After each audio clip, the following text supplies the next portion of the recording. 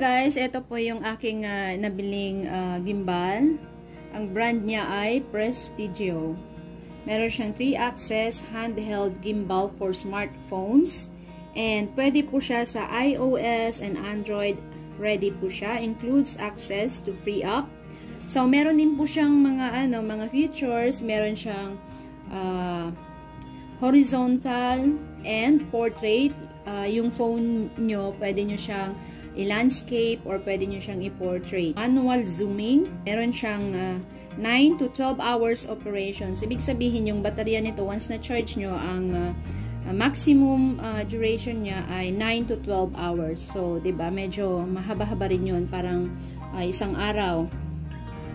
And portable and lightweight. Magaan lang po siya. So, you can carry it. You can put it in your bag.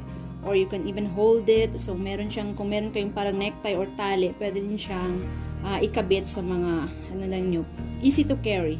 Meron siyang panorama vision, meron siyang time-lapse, doubles as power bank. So, ibig sabihin nito, pwede siyang gawing power bank din at the same time. Kung halimbawa, inabot kayo ng, let's say, nalobat yung phone nyo na ginagamit nyo, basta dala nyo lang yung cable niya, ay pwede nyo rin gamitin as a charger etong gimbal na ito.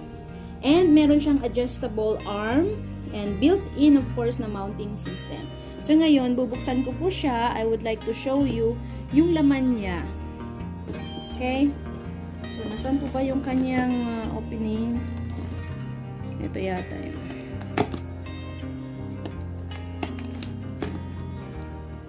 Ang kuko rin nagdalaba. Ito naman, aircon.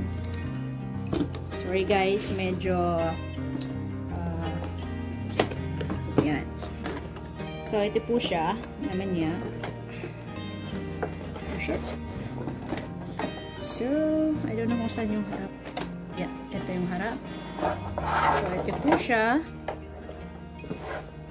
Meron siyang user manual here. You can read it out.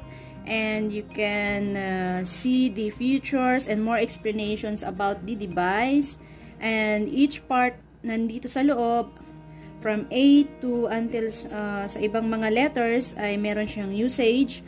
And naka-indicate dito yung mga functions niya. This is also my first time to use this gimbal. So you just need to read it out. And yeah, try it on your own. So ngayon ipapakita ko sa inyo yung gimbal, tsura ng gimbal. So, para siyang gun. Para siyang baril. So, it's not a baril. So, actually, ito siya ay medyo na-lowbat kasi sinubukan ko kanina to sa store where I bought it. So, ngayon, ito yung itsura ng gimbal. So, andito po yung on and off niya. Kagaya nung sabi sa akin kanina doon sa store, ang sabi nila, kapag nagbiblink ng ganito means kailangan i-charge muna. So, kanina, since nasa box po siya and na-lowbat dahil ini-explain sa akin ng salesman na si Richard, so, ito lowbat, kailangan ko siyang i-charge muna. But I'll show you how it works. Ito siya, kailangan mo daw i-move. Yan. Ito siya para siyang scroller. Yan. Umiikot-ikot.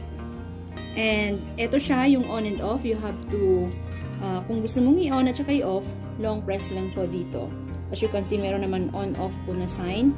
And ito po yung mode, yung kung gusto nyo i-change yung mode ng video ninyo. Halimbawa, gusto nyo day, night, may mga ganyan.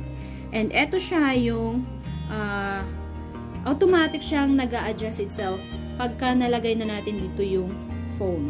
And ito siya ay gagamitin namin sa pagpunta sa EK next day kasi birthday ng aking best friend. So, susubukan namin.